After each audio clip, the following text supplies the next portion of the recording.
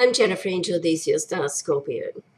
Okay, so for you this week, firstly, there's a very, very nice connection between Venus, which sits in your solar seventh house of love and partnerships, and Neptune, the planet of romance, also fantasy, but let's say romance and inspiration and imagination, which is sitting in your solar fifth house. So another personal, social, or entertainment type position where you can just stumble across the love of your life in this area. So it's all pointing to areas of the heart. Now, if not so in your life, then it certainly indicates that there's a very nice social time coming up for you.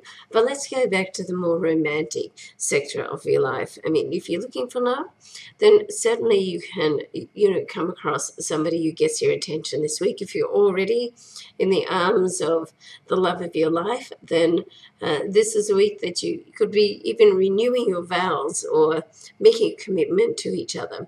Okay, but there is a warning here that it is one of those aspects where you can actually fall in love with love, which is lovely, because it's just, it's such a beautiful time to be in love like that. But and I'm sorry to have to put a but in here, but you really want to sort of look, get your head out of the clouds for a little while as well, and try to get some balance in your life and put your feet firmly on the ground and start looking at a partnership in the way that is it going to provide you other areas of compatibility and friendship and support throughout your life as well. I mean, as I've said many times, relationships are built up as scenarios that support and challenges, and both are necessary in our life to move forward with. So,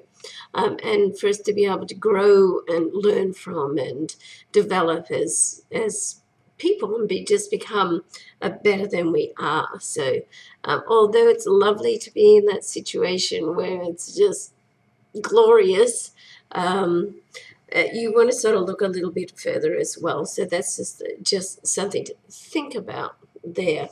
Now, there's a very, very positive connection coming up next week, which we'll talk more about next week, but it's to do with Venus and Jupiter both being in the same sign, Taurus, which is in your solar seventh house of love and partnerships. So this is going to affect each and every sign on a different level or a different area of their life, and it's a very positive aspect. So enjoy that, and we'll look forward to seeing you next week.